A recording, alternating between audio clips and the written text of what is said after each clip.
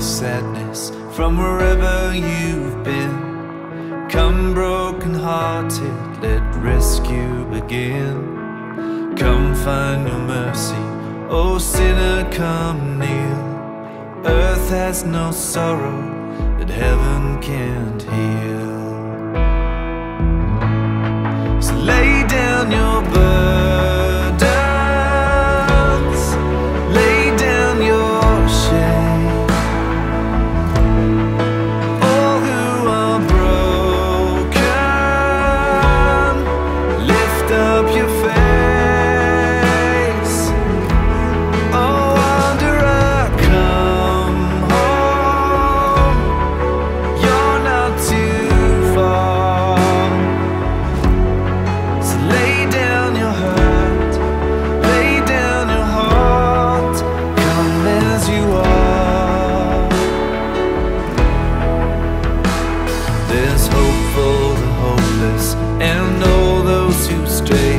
Come sit at the table, come taste the grace. There's rest for the weary, rest that endures. Earth has no sorrow that heaven can't cure. So lay down your burdens, lay down your shame. All who are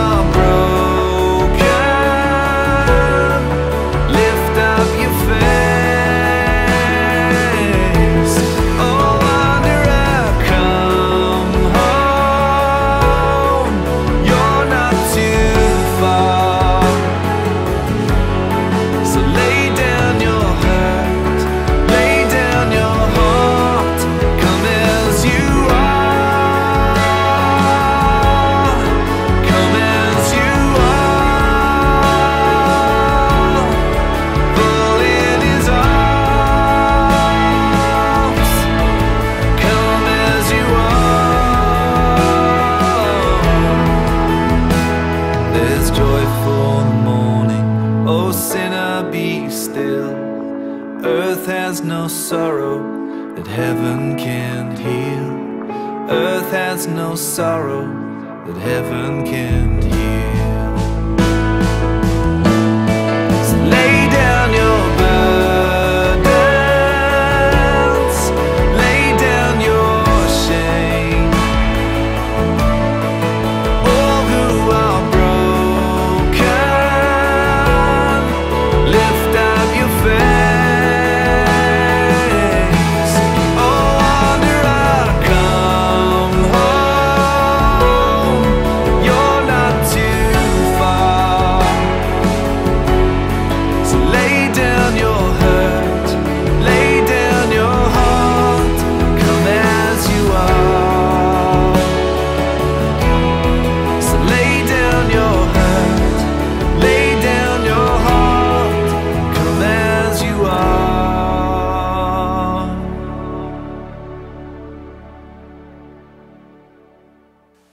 Hello, my name is Chris Lang. Let me welcome you to Dundalk Wesleyan Church. Thank you for joining us for our pre-recorded worship service for October 31st, 2021. We're so glad that you're able to join us today. Two announcements I'd like to share with you before we move along in our service. The first involves our church website. Our church website crashed this week, and we have got a lot of work to repair it. So at this time, the website is not available, yet you can still find lots of wonderful information about our church on our church's Facebook page. So next time you're on Facebook, check us out. The second announcement I'd like to share with you involves Operation Christmas Child.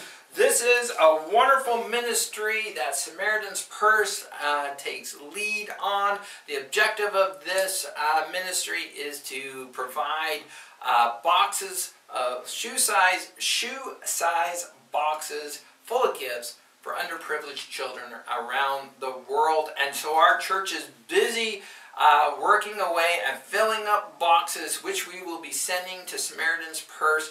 but you have an opportunity to get involved with that as well. There are many places that are working with Samaritan's Purse to provide Operation Christmas Child boxes, so you can find a location close to you where you can get boxes.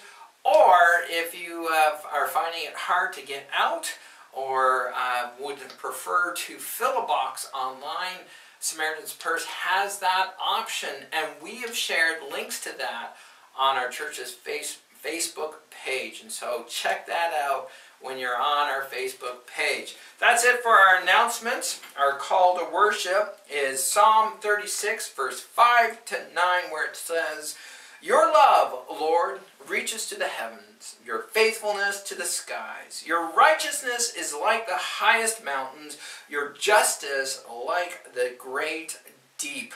You, Lord, preserve both people and animals. How priceless is your unfailing love, O God. People take refuge in the shadow of your wings. They feast on the abundance of your house.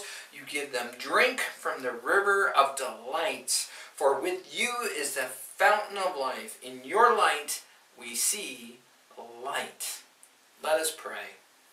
Almighty God, we welcome your presence as we worship you today. We rejoice in the hope and in the love you offer each of us freely. Bless this time in which we have gathered to sing your praises, to hear your word, and to offer you our heartfelt prayers. Let your pure light shine amongst us today. Renew our strength as we focus on you, and prepare our hearts to receive all that you wish to give us today. In Christ's name we pray. Amen. Amen.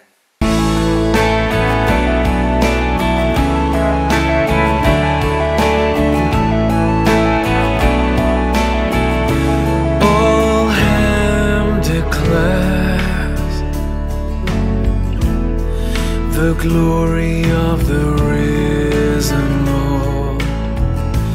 Who can compare with the beauty of the Lord? Forever he will be the Lamb upon the throne. I gladly bow the knee and worship him, my Lord. I will proclaim the glory of the risen Lord, who once was slain to reconcile man to God. Forever you will be the Lamb upon the throne. I gladly bow the knee and worship you alone. Forever you will be the Lamb upon the throne. I gladly bow the knee and worship you alone.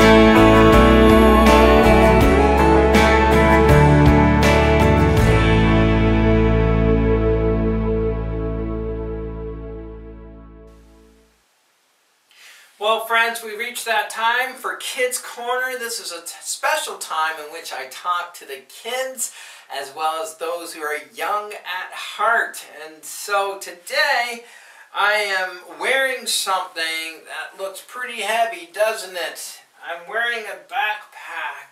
Now, are you kind of curious what's in this really heavy backpack? All right, let me tell you. So inside this backpack is all my records. It's all the things all the books that I write down, all the hurts that have ever happened to me. You know, all those things that people have done that have hurt me or made me angry or sad or frustrated. And I've been carrying them. I carry them all the time.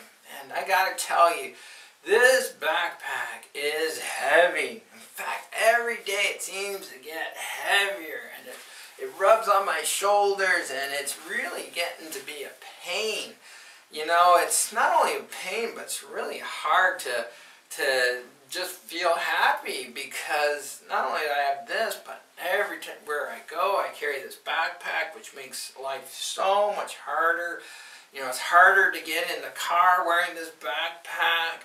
You know, it's hard to walk down the road carrying this backpack. It just tires me right out.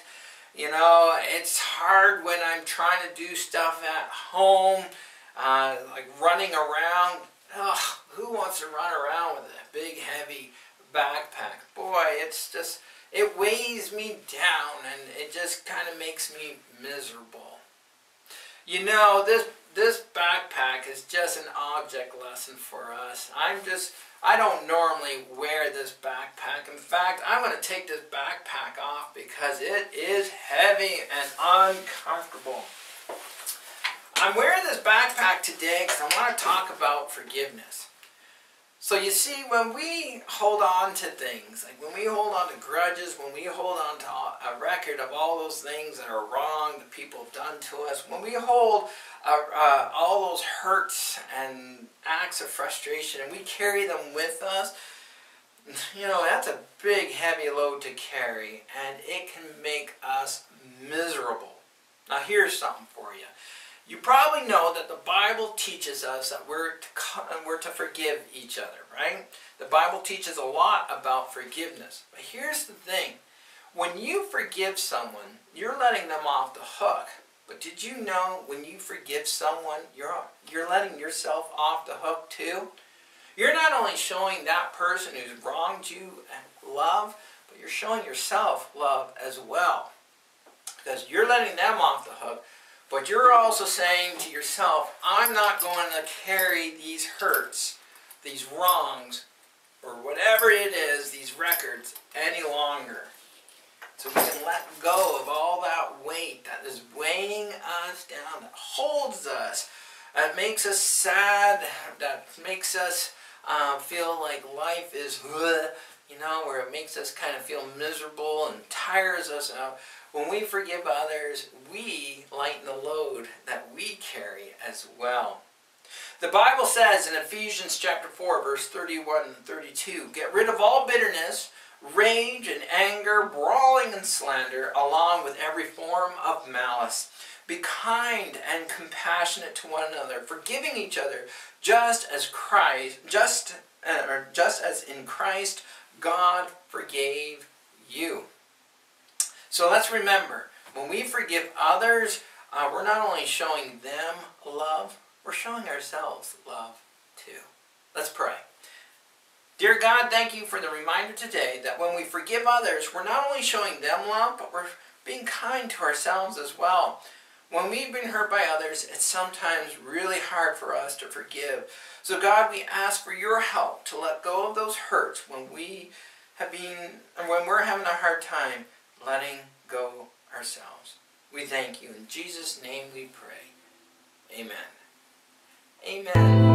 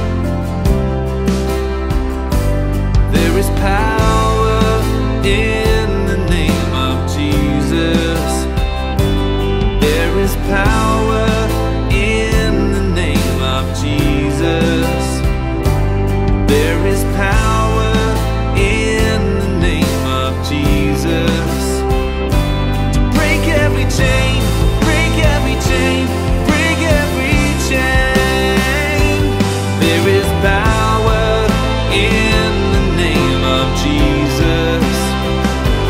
There is power in the name of Jesus.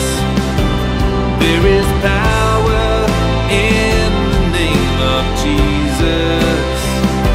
To break every chain, break every chain, break every chain. To break every chain, break every chain, break every chain.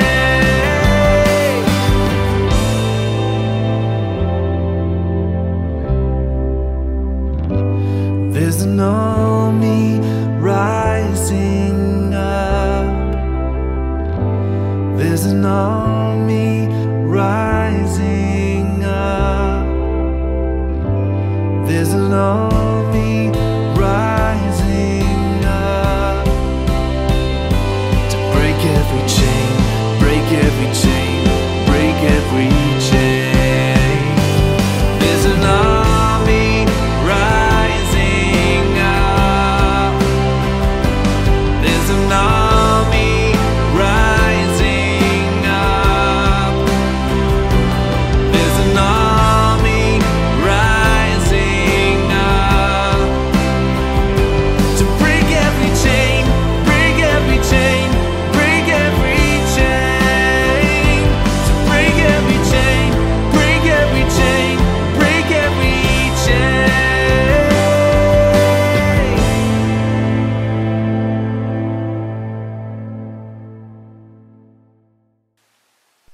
Whew, I tell you, friends, I'm sure glad I didn't use that object lesson for my sermon. That would have been really hard to carry that whole time. Anyways, guys, we are reached that time in our service in which we turn to God's Word. And so we're going to do that at this time. You know, we've been working through a sermon series since almost the beginning of summer, in which we have been looking at some of the basic beliefs that we as Christians hold true. We've been using the Apostles' Creed as our roadmap for our journey, and it's been a really good journey. We've covered a lot of ground.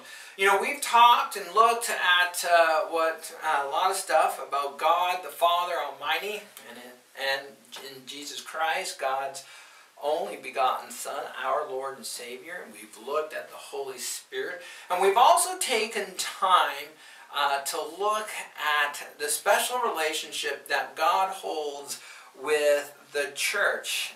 And the church is not a building, but the church is made up of all those who put their faith in Jesus. It's been great looking at each of these things, and so we're going to continue on today with this sermon series as we look at Psalm 130. It's not too often we get to read an entire psalm, but we're going to do that today, which is great. And so again, we're going to be reading Psalm 130. Now, if you've been with us through this sermon series, you know what I'm about to share. I take some time in each of these sermons to talk about the Apostles' Creed. I do that because first, we may have visitors or new people joining us that aren't familiar with the Apostles' Creed. But I do that also as a reminder for us, because not everyone grew up with the Apostles' Creed or familiar with it. And it's important for us to understand the significance of the Apostles' Creed. So first, I'd like to remind us that the Apostles' Creed, the purpose behind an Apostles' Creed, is like any other creed, is simply to state a set of beliefs. You know, the Apostles' Creed is a wonderful tool for us to use to help us understand our faith better. It's a great tool to use when people have questions about our faith. We can turn to the Apostles' Creed as sort of a summary of things that we believe, which can get the ball rolling if you're having a conversation with someone who has questions about the faith. Now, what's important to know here is the Apostles' Creed is a tool. It does not replace the Bible, nor does it replace our need as believers to be spending time in God's Word. Okay, so we remember that. Now, the other thing I want to talk about when it comes to the Apostles' Creed is why we're using the Apostles' Creed. There are other creeds out there. Now, we've chosen to use the Apostles' Creed for two reasons. One, it's old. The Apostles' Creed is about 1,300 years old, and during this time that it's been around, people have studied it, they've picked it over, they've examined it, and the wonderful thing about it is it has withstood the test of time. So that is fantastic. Now, the second reason we're using the Apostles' Creed is because of how universally accepted the creed is. And that means that it is accepted across so many churches and so many different denominations.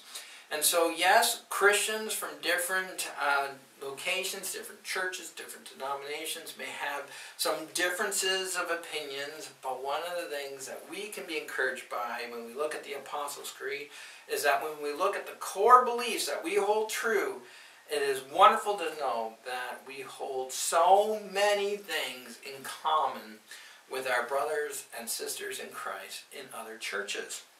So that is fantastic. Now, during this sermon series, I've invited you to recite the Apostles' Creed with me, and we're going to do that in a moment. I do want to point out, as I do in each of these sermons, one line, and I do that because it is the line that I get asked the most questions about when we talk about the Apostles' Creed, and that line is, I believe in the Holy Catholic Church. Now, just to avoid confusion, let me explain that the word Catholic in the context of the Apostles' Creed means universal. So this is a reference to the universal church which all Christians, no matter what local body, no matter what local church they belong to, are all a part of. Okay? So, with that explanation, let us now recite the Apostles' Creed together. I believe in God the Father, Almighty, maker of heaven and earth, and in Jesus Christ, his only begotten Son, our Lord, who was conceived by the Holy Ghost, born of the Virgin Mary, suffered under Pontius Pilate, was crucified, dead, and buried. He descended into hell. The third day he rose again from the dead. He ascended into heaven and sits at the right hand of God the Father Almighty. From thence he shall come to judge the quick and the dead. I believe in the Holy Ghost. I believe in the Holy Catholic Church, the communion of saints, the forgiveness of sins, the resurrection of the body, and the life everlasting. Amen. Well, friends, thank you for reciting the Apostles' Creed with me. Today, as we move along in our journey, we've reached that line in the Apostles' Creed where it says that we believe in the forgiveness of sins. Today, it's all about the subject of forgiveness, and I'm looking forward to digging into that a little deeper with you. We're going to take a moment to pray before we go into our scripture, and after we pray, we'll read our scripture, and then we'll get digging into the subject. So join with me now as we pray. Our Heavenly Father, as we come to this time in which we turn to the Bible, we ask that you open your word to us. As we look at the subject of forgiveness, help us to grow in our understanding of this important subject. In Christ's name we pray. Amen. Amen. And with that, let us read Psalm 130. Out of the depths I cry to you, Lord. Lord, hear my voice. Let your ears be attentive to my cry for mercy. If you, Lord, keep a record of sins, Lord, who could stand? But with you, there is forgiveness, so that we can, with reverence, serve you. I will wait for the Lord. My whole being waits, and in his word I put my hope. I wait for the Lord more than watchmen wait for the morning. More than watchmen wait for the morning. Israel, put your hope in the Lord, for with the Lord is unfailing love, and with him is full redemption. He himself will redeem Israel from all their sins. Well, friends, for us to understand what forgiveness is and why we need forgiveness, we must first look at what needs to be forgiven. The Genesis account of creation found in the Bible teaches us that God created everything in the universe, including us. And what was created was good. Genesis chapter 1 verse 31 says, God saw all that he had made, and it was very good. And there was evening, and there was morning, the sixth day. Now you can imagine that everything, take a moment here and just imagine that everything at one point that God had created was good. That's a wonderful thought. Sadly, that good didn't last. By Genesis chapter 3, things had turned for worse. At that point, humanity, which consisted of only two people, Adam and Eve, messed up.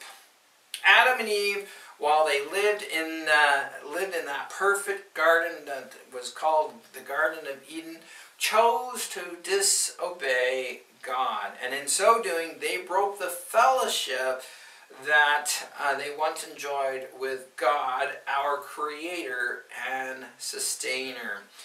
This barrier that separated them from God is called sin. And from Genesis 3 on, the Bible describes how God has worked to break through that divide so that our relationship with Him can be restored. But what is sin? It was the United States Supreme Court Justice Potter Stewart who first coined the phrase, "I know it when I see it." And he used those words when he was describing the threshold test for obscenity. If I asked you what sin is, you probably could give me a whole list of things that would fall into the category of sin. But if I asked you to define it, if I asked you to define sin, you probably would have a harder time doing that. Sin is described in the Bible as a transgression of the law, and it is also described as a rebellion against God. Listen to a couple of these references in the Bible. From 1 John chapter 3 verse 4, sin is described as a transgression. Everyone who sins breaks the law. In fact, sin is lawlessness. And from Deuteronomy chapter 9 verse 7, sin is described as a rebellious act. Remember this, and never forget how you aroused the anger of the Lord your God in the wilderness. From the day you left Egypt until you arrived here, you have been rebellious against the Lord. Sin, as simple as it may first sound, is actually more complex. All of creation is suffering the consequences of sin through Adam and Eve's disobedience. Through Adam and Eve's act of disobedience, sin entered the world, and through them, each person born is bent towards sin. Now I know that's a bold statement. Everyone is bent towards sin. How can I say that? What about children? I have two kids of my own. They're grown up. My son is 21. My daughter is 19. They've demonstrated to me more than once that they're not perfect. Even when they were very small, they showed me that they weren't perfect. In fact, they showed me that they could do things that were not very nice.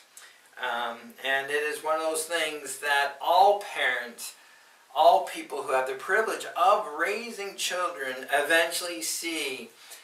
It is just part of our lives that we are bent towards committing sin. We are bent towards doing things that are wrong. Romans chapter 5 verse 12 tells us, "Therefore, just as sin entered the world through one man, and death through sin, and in this way death came to all people, because all sinned." In theological terms, this leaning towards sin that we are all affected by as descendants of Adam and Eve is called inherited sin. The Reverend John Wesley, who this church's denomination derives its name from, namely the Wesleyan Church, defined sin as a willful transgression of a known law of God.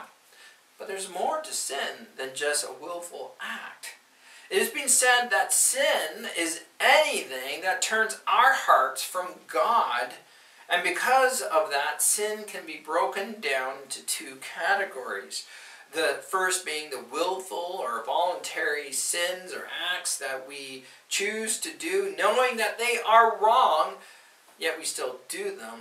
And these are acts like lying, stealing, committing adultery, or murder. I'm sure you can think of a whole bunch of other things that we can choose to do that would be sinful.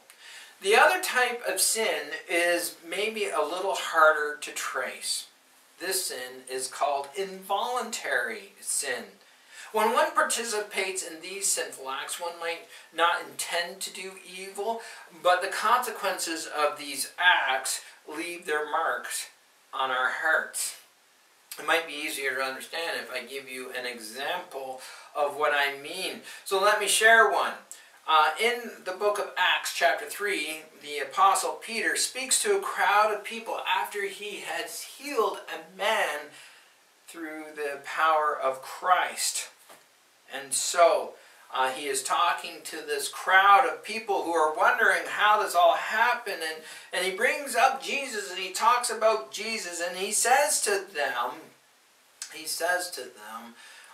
that now, fellow Israelites, I know that you acted ignorant and in ignorance, as did your leaders, when he told them that they were responsible for Jesus' death.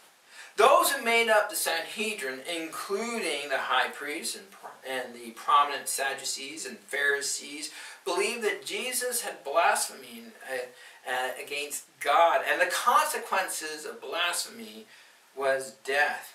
And so they stirred up the crowds, and everyone was yelling, "Crucify him! Crucify him! Crucify him!" Yet, as we know, Jesus did exactly what he said he was going to do, and Jesus was exactly who he claimed to be. Therefore, Jesus was an innocent man when he was crucified by these people who were required to keep the law. And in their willingness and in their encouragement to see Jesus crucified, they inadvertently committed a sin. Alright, so that's what sin is. Just to summarize for us what sin is before we move on. Sin is anything that turns our hearts from God. Through Adam and Eve's act of disobedience, sin has entered the world, and because of that, we have all sinned. Sins can be broken down into two categories: the willful or voluntary acts that we commit, and also the involuntary acts. What is important to know when we talk about sin is that it is sin that separates us as humanity from God. Now, today's scripture asks a very important question. If you, Lord, keep a record of sins, Lord, who could stand? As we have looked at sin a little bit more deeply today, the answer is obvious. No one can stand up to that record. The Bible says, for all have sinned and fall short of the glory of God. But here's the good news.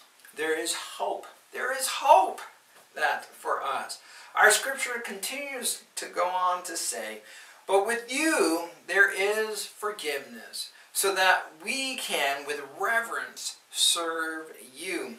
I wait for the Lord. My whole being waits, and in his word I put my hope.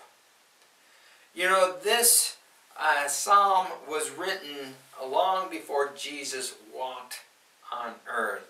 At the time of writing of this psalm, this person was like all God's chosen people, looking forward to the day when the Messiah, the Savior, the Christ, would arrive. The hope that this psalmist was looking forward to has arrived. It is Jesus, our long-awaited Savior. And it is Jesus that we can receive forgiveness.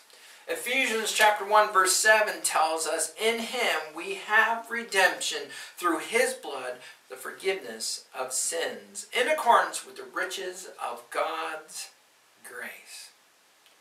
So what is forgiveness? Forgiveness in a biblical perspective is a release or a dismissal of something. It is, in other words, letting go of something that is owed. When it comes to sin, forgiveness is a release of sinners from God's just penalty and the complete dismissal of all charges. The Bible tells us if we confess our sins, He is faithful and just and will forgive us our sins and purify us from all unrighteousness.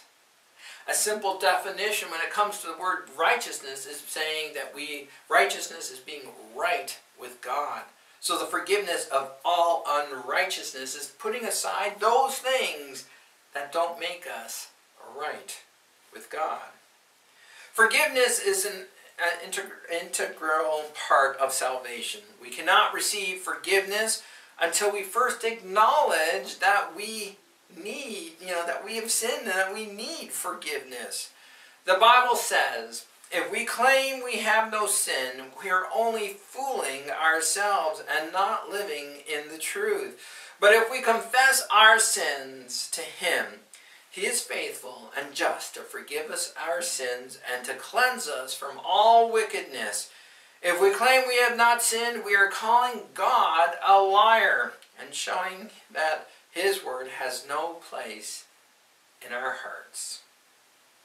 When Jesus forgives us of our sins, trespasses, iniquities, and transgressions, they're all erased. When Jesus said on the cross, "It is finished," what Jesus was literally saying was, it was paid in full. Jesus had paid the price for our sins. He took on the full punishment we deserve, so that when God forgives us of our sins, we are set free. The debt has been paid in full. Amen? Amen. Friends, I want to close by saying that if you have more questions about forgiveness and you want to talk, then I'm here for you. I'd love to sit down and continue the conversation. It is an important conversation to have. We all need forgiveness. No one is perfect. I'm far from being perfect. Know that you're not alone. We're all in this together. Don't be afraid to ask for forgiveness from God. Don't be afraid and say, well, God won't be interested in hearing me ask for forgiveness. Listen to this. God didn't do all that He did because He didn't care about you. God loves you. He loves you, and He wants that barrier that separates you from Him to be broken down. And He's made that possible. He's made a way where it was impossible. And now the ball is in your court. He's waiting for you. So there you go. Open the door and let Him in. Let's pray. Our Heavenly Father, what an amazing thing to receive from You. How wonderful it is to know that through Your love, Your grace, Your mercy, we may receive forgiveness and new life. Lord, we pray for any of those here today who are watching, who are with us today. We pray for them, asking, Lord, if they are carrying the hurts and they're carrying pain and they know that they need forgiveness, Lord, we pray for them. Help them to come to You, to make that choice, to ask for forgiveness and to put their faith in Jesus. Lord, help them to let go of those things and instead take hold of You. In Christ's name we pray. Amen. Wow. Amen. Amen. One more song.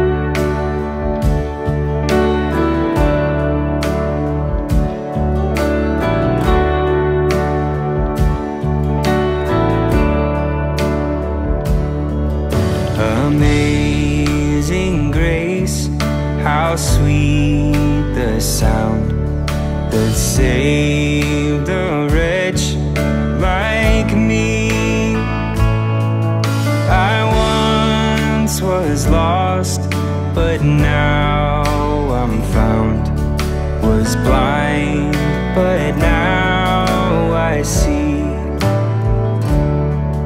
'Twas grace that taught my heart to fear, and grace my fears relieved.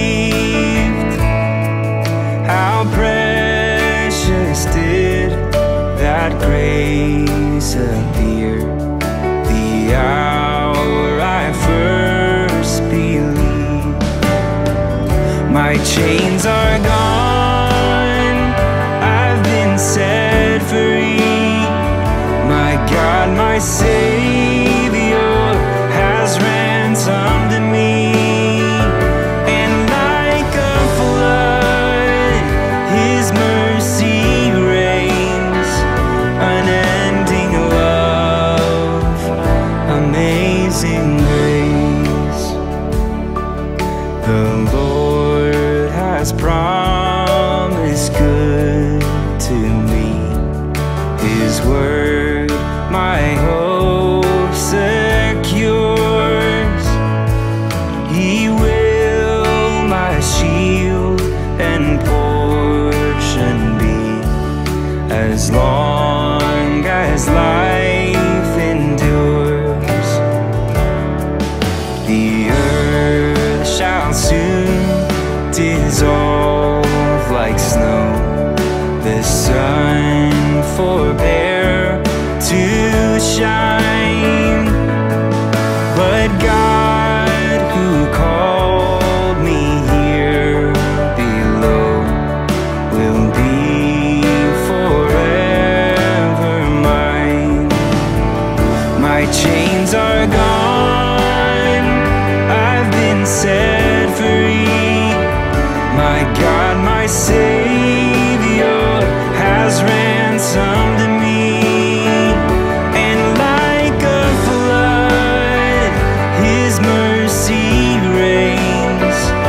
Unending love, amazing grace.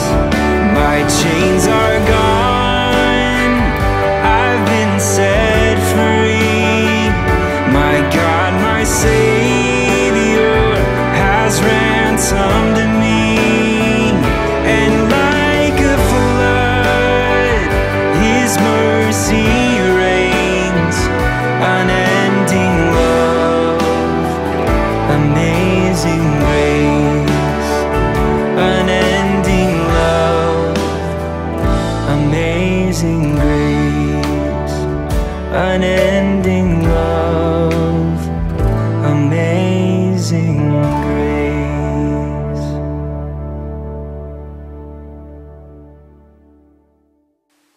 Well, friends, what a good day. I hope you've been encouraged by the songs that we've sang, by the prayers that have been lifted, by the word that we read, and the message that was preached. Again, if you have questions about forgiveness, if you need to talk to someone, feel free to contact the church. I'd be glad to talk with you a bit more about this and to celebrate with you as you receive forgiveness. Well, friends, again, thank you for joining us today. I wish you well, and I wish that you have a great week. Be encouraged as you live life and as you grow closer to God. And this is, I always do with all of these videos, I'm encouraging you. In this time in which we've been separated for so long, if you are healthy and you are in the Dundalk area, come and be a part of our worship service. Join us as we worship God together and take time to grow closer, not only with God, but with each other, our fellow brothers and sisters in Christ. Just know you're welcome at Dundalk Wesleyan Church. Until then, God bless and have a great day.